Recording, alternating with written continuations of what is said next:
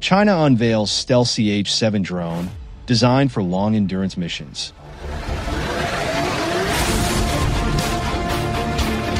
China's advanced CH-7 flying-wing stealth drone is nearing completion after several design refinements. This latest version has an updated appearance and an impressive size, highlighting China's commitment to developing low-observable, long-endurance UAVs. Although primarily aimed at intelligence, surveillance, and reconnaissance (ISR) missions, the CH-7 is also expected to perform strike roles as an uncrewed combat aerial vehicle (UCAV). Recent footage from Chinese state media shows the drone on an undisclosed runway, taxiing both day and night, though it has not yet been seen in flight.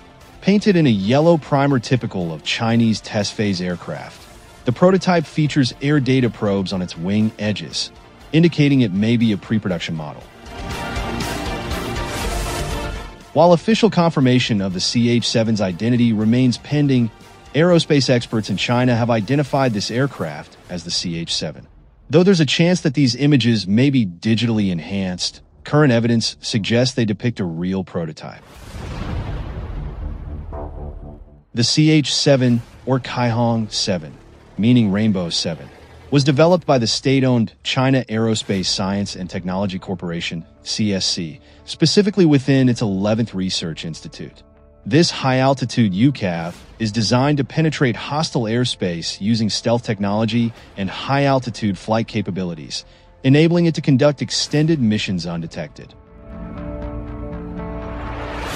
This drone first unveiled at the China Air Show in Zhuhai 2018. The CH-7 initially resembled the Northrop Grumman X-47B, featuring a cranked kite wing with canted wingtips rather than the triangular tips of its U.S. counterpart. The drone's wingspan has since grown from 22 meters, 72 feet, in 2018 to 26 meters, 85 feet, in a 2022 iteration.